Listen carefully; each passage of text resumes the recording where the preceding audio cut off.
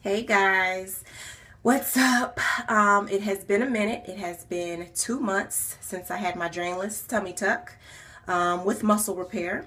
I had it on November 22nd, and yesterday made 2 months, and it's been good. Everything is going well. I'm healing well. I started exercising. It was something that I really wanted to do. Started tone and everything. The doctor gave me the okay to go ahead full force, but in return I kind of hurt myself. I may have went a little too far. Even though he said it was okay, I should have kind of listened to my body, because my body was telling me to sit my ass down. And although I was doing the modified version, I was doing Shanti T25. I was doing the modified version instead of following him. He has an interpreter that does everything low impact. And so I was like, okay, well, since I'm doing the modified version, let me go ahead and give it my all while I'm doing the modified. And I think I went a little bit too hard. I felt something kind of pop in the middle, per se. Like 10 minutes almost to finishing the video, and I just kept going and I kept going. But when I got finished, I kind of felt some type of throbbing. And a burning sensation behind the belly button.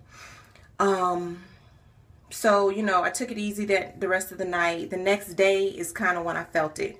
I became very swollen. It was very, very hard behind the belly button. Almost felt like something was trying to eat through my belly button, and it was tingly, and it was very irritating.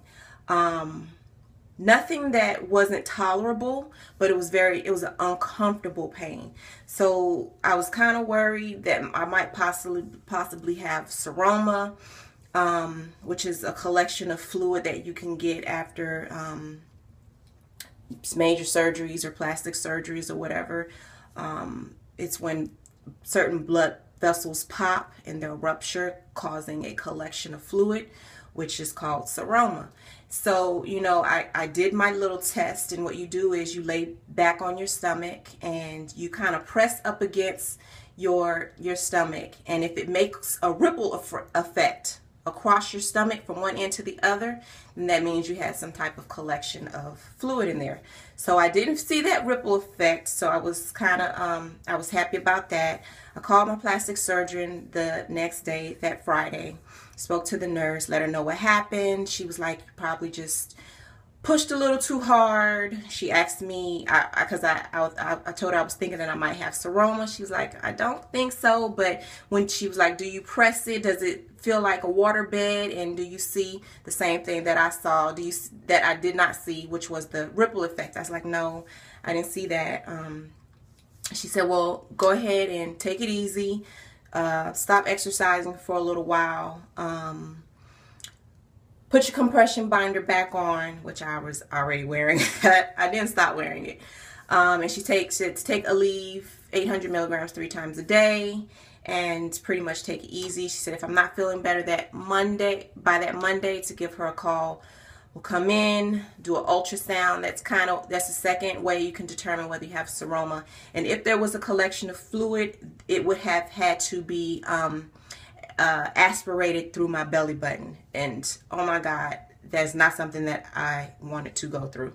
So I did what she said. Monday I was feeling good. I didn't get back to exercising. What I kind of should have did was started doing the elliptical or something, or getting on the treadmill or something like that, and gradually worked myself up into something more high intensity. So I'm just giving myself a little break. You know, I just feel real uncomfortable not doing anything. So, but I am going to take it easy. So that's the gist of that. What's been going on? I still can't sleep on my stomach. It still hurts to sleep on it. I can sleep on my side. That's fine. I still get numbness around my belly button. I still get the numbness, and I can't feel anything. There's no sensation there. I stopped wearing the tape, but let me tell you, it itches like hell. The incision, and you know, that was one of the reasons why I liked wearing the tape. 1, 2, it keeps this incision flat. And when I start to itch, I don't want to scratch my incision because it's still tender, it's still soft. And it's like, what do I do? What do I do? And so that the tape kind of was, you know, the protection against me scratching it because it itches so much. But I wanted to give my incision a break and let it, you know, air and, you know, do my scar therapy and everything. But I tell you, sometimes the itching is so bad, I just feel like I have scabies or something. I swear, I just be itching all over, and then it gets down to the pubic hairline, and everything just starts itching like crazy. You think I had crabs or something. That's how much it itches. So, let's see. What else? I can't take a sit down bath, which that's fine, but sometimes you just want to soak, because I just don't care for sitting in dirty water. But sometimes I would like to soak and then, you know, take a shower afterwards, but I can't for 6 months. What else? Sex is okay, except for that you can't, sex is great. But when I say it's okay, it's because you can't lay exactly on my stomach. The pressure is too much, so you kind of have to, you know, kind of use your imagination to make certain positions better for you, I'm gonna say. But what's funny is I was told that that it's not, and we're all adults here, I was told that it's not meaty anymore. I was told that it feels bony. It feels hard now. So, you know, not only did I get a tummy tuck, because, you know, once they cut the middle of that flap off, they pull it down, and then when they, you know, stitch it back up, they're pulling up from the pubic line to suture you back up. So pretty much the vagina pubic area lifts up. So not only did I get a tummy tuck, my vajayjay got a facelift. And so it was like, okay, well, I don't know what else to tell you, and it's not gonna get meaty again, I don't think. No. And so, you know, that was the only complaint that I had, you know, as far as the sex goes, that it's not meaty anymore. Silly. Okay, we got 2 minutes. I got 2 more minutes because I don't want to make this video long. My girl Star Child, she sent me this, which is the Skinprint Healing Serum. Now, I knew going into this that it may not work for me as best as it worked for her. As I was just using this alone, the scar was healing well, but it wasn't getting lighter. It didn't start getting lighter until I started using the makeup paste, using the raw shea butter, the African shea butter, and castor oil. I heard castor oil was very good for healing, and I would use cocoa butter also, which my phone is sitting on top of, and I would just make a paste, and I would just massage the scar in, and that's when I started seeing a big difference, that my scar would get lighter. So I'm getting ready to pull the phone down and show you the incision, but let me get myself together first, because I can't let you see my poom poom. And I'm still swollen, of course, still swollen. That's a process, we know.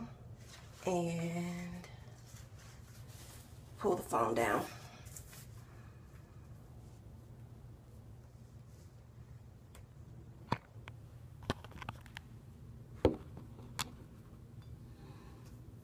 Alright, so it's getting lighter. And I'll put some before and after pictures in here. It's It's much, much lighter, and it stops right here, right above the pubic line. So I can't go any further down.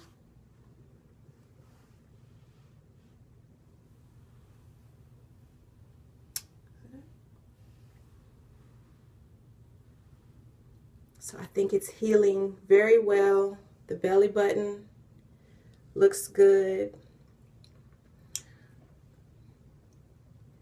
See, it's kind of jiggly right here. That still means I have some swelling there. And I'm very, very, very pleased with the results. So pretty much what I do, I still use it because I still paid for it. So I kind of put a couple squirts in there. I just put my finger in there, and I'll get some cocoa butter, put my finger in there, get a little shea butter, pour a little castor oil in there. I use this castor oil and shea butter for my hair, and when I was reading it on the bottle and on the top of the lid, how it said it was good for healing and scars and everything. So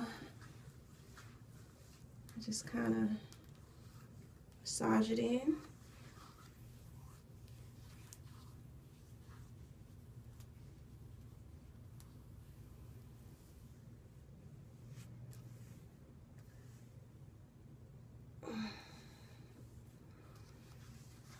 So it gives a lot of moisture. Has a lot of vitamin E in there. Great for healing. And that's pretty much it. That's how it looks.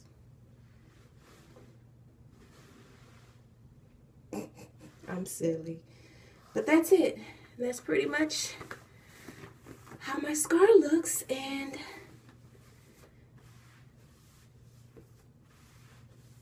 when I walk around at the house with my yoga pants on and my little top, and kids tell me, can you put some clothes on? I'm like, no, I want to show off my stomach. And they're like, no, you're too old to be looking like that. But I was like, wait till the summer, I'll be wearing my midriffs. And they're like, no, Mom, no, you're not. They done already told me, read me my rights, told me I'm not wearing a bikini, all that.